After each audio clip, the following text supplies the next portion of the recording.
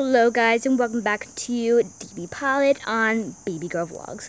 So I did film this video and I deleted it accidentally. I didn't mean to. So now I'm going to film the video. So what I'm doing in this week's video is I'm going to be doing the world's smallest hermit crab cage. So in this little small container, not that big, I'm going to put 2 hermit crabs in here, or when I'm like, cleaning out their cage, I can put them both in here. So I'm going to put in some bedding. There used to be sprinkles in there. You can see rainbow sprinkles, but we used all of the sprinkles, and now I just have an empty container, which they're going to use. So I have their bedding out already, and this is actually really small because you see the size of this bag? That's the size of the regular tank. Compare this with the bag. That's really small compared. I mean, come on. That's really small.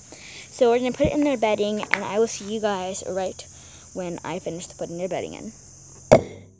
Alright guys, so I finished putting their bedding in, and just letting you know guys, if anyone wants to know, it's called aspen bedding, and it can be used for small animals, gerbils, hamsters, and all others, also much large animals, guinea pigs, rabbits, birds, and reptiles. So this is good for reptiles because they're a reptile. Alright, I filled it up pretty good so they can like dig into it, because Tiny really loves to dig into it. Cameron just likes it in the log. But yeah, here's it so far, and then now I'm going to close the top. Or let's see if it leaks. Nope, it does not leak. Alright, so now I'm going to go inside, and I will see you guys when I back inside, putting some food in there, and then maybe putting like a rock in there. We're going to actually go find a rock real quick, and then put it in there, and then I'll be right back, guys. So, boom. Okay, guys, so I found a rock right about here. Really tiny, so we're going to open this up real quick. And we're going to add the rock in there. Their bedding's kind of like falling over a little bit, but that's their rock. The top. And then I'm going to go inside now, so I'll see you guys inside. Okay, guys, so I am back inside. Now it is food time. I don't know why I'm doing that. So we're going to put some grapes in there, or a grape. They still have their rock right there, so that's good.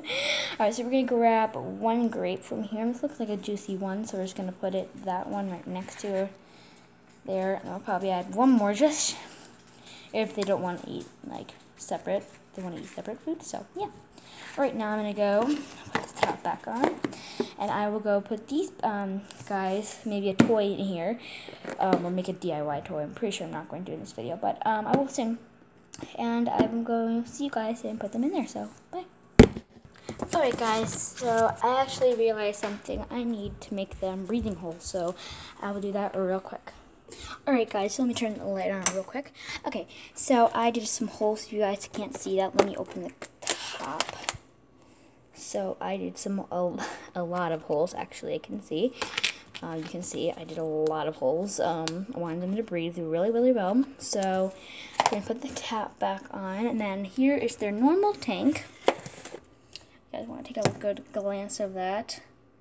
The camera will focus. Okay, good. So yeah. Alright, and then I'm going to go get another sponge. So I have another sponge I can, really do. So let me be right back. Alright guys, so I just put a sponge in. The rest of the sponge is in there actually, so I have the rest of the thing. So anyway, alright, so yeah, this is what I have. So I'm going to put them in their cage, and then I will get back to you guys when I'm done. So bye.